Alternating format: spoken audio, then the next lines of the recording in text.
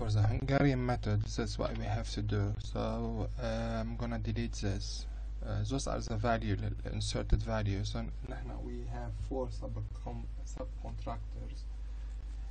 We have four jobs and three subcontractors. Subcontractors are ABC, and the job S1, S2, S3, and S4.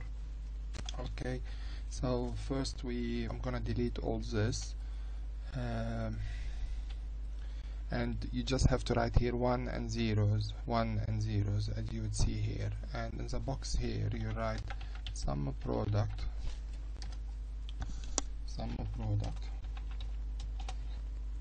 this comma this one here. This is what it means, so it multiply every cell by cell.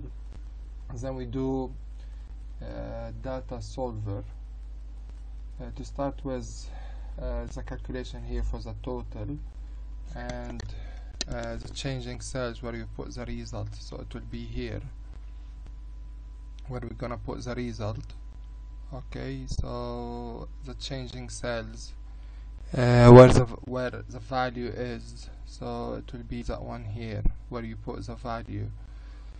Then we have G11, I11, so the one here from G11 to I11, okay, which is the assigned, that one here, it must be equal to G10, I10, and the same here is the last line, K6 to K9 must be equal to J6, J9.